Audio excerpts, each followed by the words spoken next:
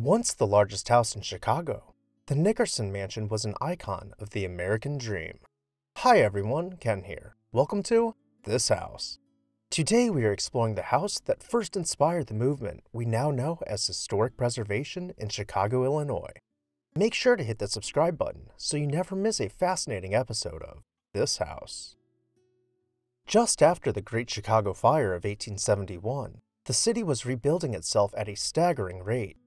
New industries were ushering in good-paying jobs, and at the top of these new industries were magnates with wealth the city had never seen before. One such industry leader was Samuel Nickerson, who was quick to capitalize on the national banking industry, buying up more bank stock than any other individual in the country.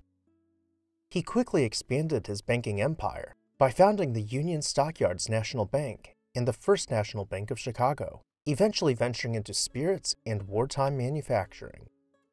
With most of his wealth being in stocks and bonds, it is hard to put an exact dollar amount on his fortune, but one thing is for certain, he was one of, if not the wealthiest person in Chicago at the time. Naturally, for a man of such status, he wanted the largest home in the city. In 1879, he commissioned renowned Chicago architect Edward J. Burling to design for him a 24,000 square foot mansion in the near North Side neighborhood. After 4 years of construction, in 1883, the sandstone-clad mansion was finished at a total cost of $450,000, or the modern-day equivalent of over $13 million. With the memory of widespread fires still in mind, the house was over-engineered to become one of the first fireproof residences in the country, with iron beams supporting brick arches with partition walls extending into the roof behind the sandstone facade. No expense was spared on the interior, which boasted 17 distinct types of marble integrated into columns and tile work. Entering the home, you would be greeted by a bifurcated staircase set behind a colonnade with marble newel posts acting as permanent pedestals for urns. First, guests would be directed to the reception room, where esteemed designer August Fiedler created an ensemble of dark inlaid wood tiles around the fireplace, capped off by a faux mansard roof at its upper mantel.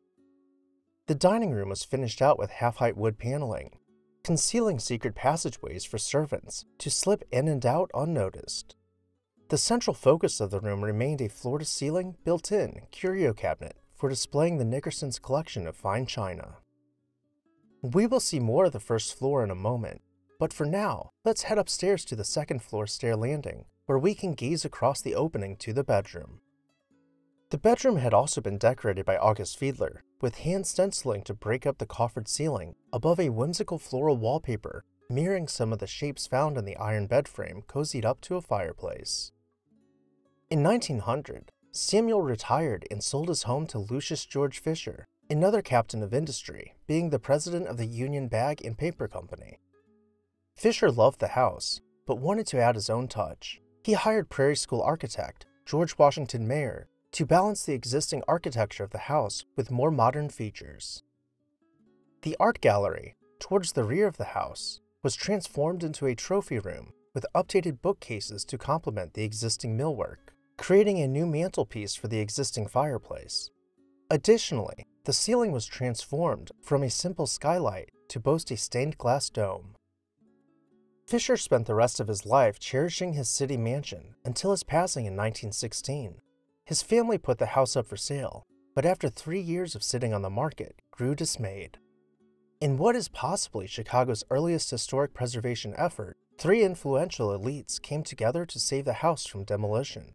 Cyrus Hall McCormick II, Julius Rosenwald, and William Wrigley Jr. purchased the house and donated it to the American College of Surgeons.